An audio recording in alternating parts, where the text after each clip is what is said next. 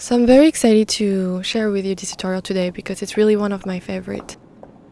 I decided to show you how you can use makeup as almost like a fashion statement on your face rather than just an aesthetic look. So I wanted to go with this beautiful eyeliner from Kat Von D that is sort of a bleu marine metallic color.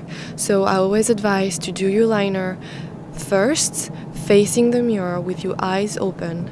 Don't try to pull your eyelid, have your eyes closed. Really try to look at yourself and draw a line to work your eyes in the best ways possible, like make it more almond or more big or more up, and you just like draw a line that will help the feature, and then you can like pull your eyelid, close it, and make it like a beautiful sharp line. But the first step is really to work the feature of your eyes. Once I did one eye, I'm going to do the other eye because the first eye is really like a try. What can I do to make my eyes look better? What shape do I need?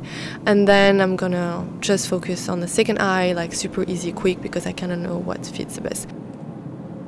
A little advice about this product is I found that the pigments are a bit hard to apply, so I find it super convenient to apply the texture on my hand and then grab it with a brush of the liner and then apply it in big amounts, so you make it like faster and less transparent, because I don't like when the liner is like transparent. When the texture is like really like a color block, as you can see, so I really use a lot of texture, and I found that it will stay very well all day.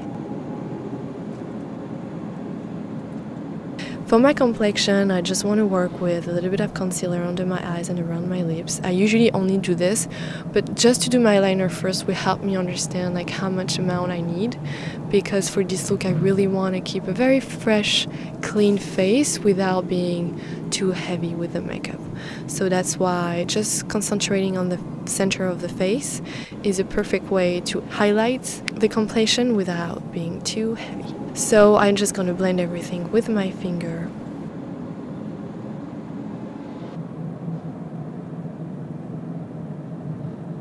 And for mascara again, because I really want to show the liner, I'm going to use a mascara that has like more of a natural feeling. And this one is great because it just makes like healthy lashes.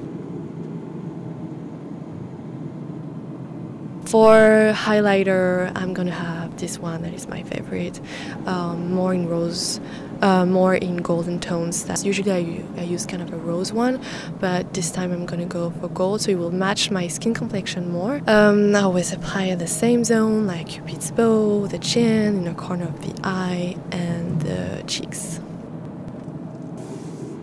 As you can see, metallic blue is a very beautiful color for walnut eyes, brown eyes, and very black as well, because it will like contrast with your color and really push it.